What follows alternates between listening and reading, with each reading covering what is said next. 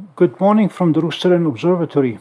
In this short video, I'm going to show you how to capture the moon and process the images using PIPP and AstroSurf.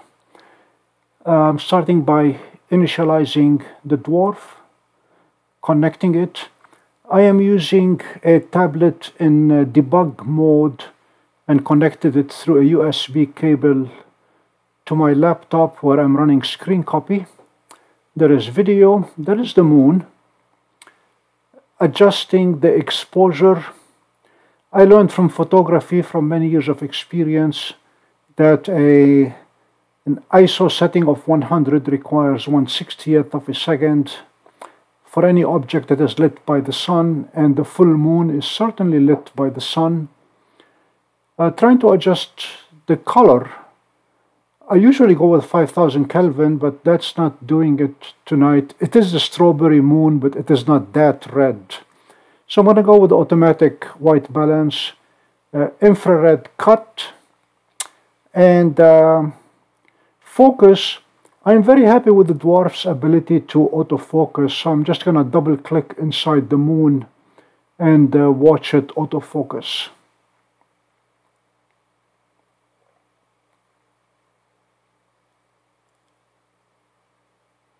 And this is good.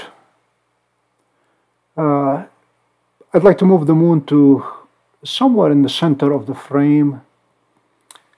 It should not matter much because PIPP will take care of that eventually. There will not be much movement over the next 30 seconds. So I'm going to grab a 30-second video. I am not in astro mode. I'm strictly using video. And when I have my 30 seconds at about 30 frames per second, that'll give me 900 frames, which is plenty for stacking. If you want to go bigger, hey, go at it. And there is my 30 seconds. Now I need to move that file off the DWARF onto the laptop. I will go to Settings, Camera Settings, and put it in MTP mode, Media Transfer Protocol. And there it is. Now the DWARF will appear like an external drive to the computer. There is the drive, the SD card, and there's the file that I just captured. Let me verify that this is indeed my strawberry moon.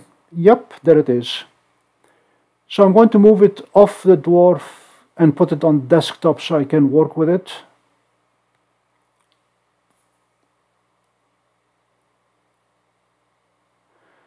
And then next is to convert it from MP4 to AVI, and I use PIPP to do that.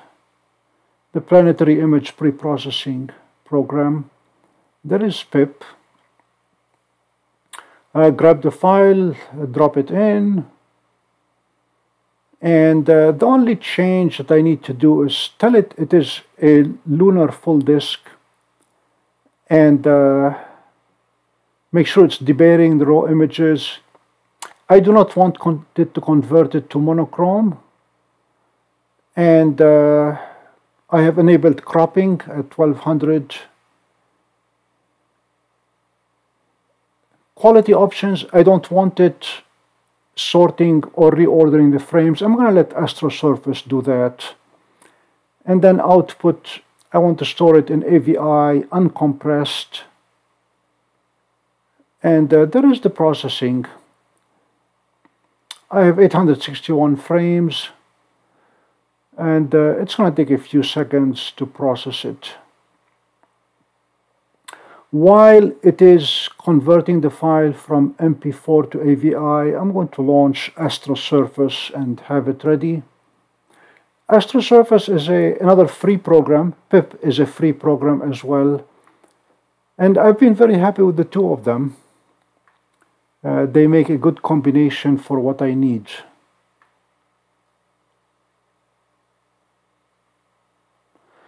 AstroSurface allows stacking, editing, as well as the applying of wavelets for manipulation of the image, everything from sharpening to stretching to noise reduction. Once the file has been processed with PIPP, I will open it with AstroSurface and start the post-processing.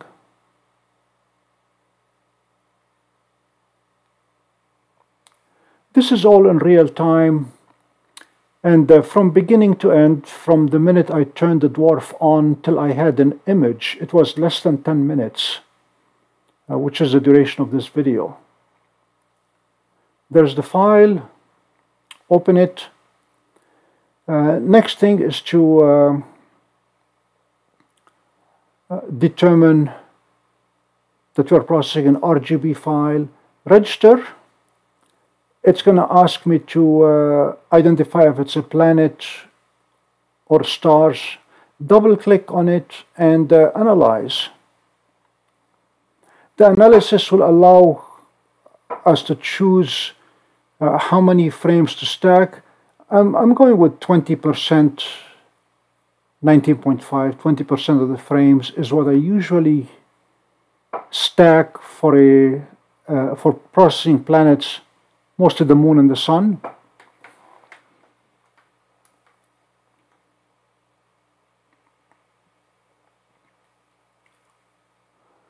Identify how many pixels we want.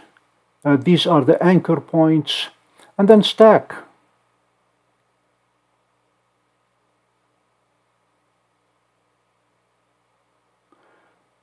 I left all the other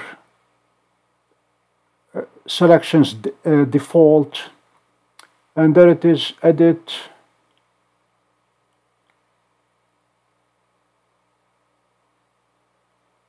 The first thing to do is to adjust the levels. Makes it just a touch brighter. And then to align RGB. Even though stacking had done the aligning, I'd like to verify that we are not too far off. Select a region of interest and align it. The error that I have is just fraction of pixels, which is fine. If I had a much bigger error, then I would not allow it to do the automatic aligning. Now wavelets. This is where the magic happens. Select an area.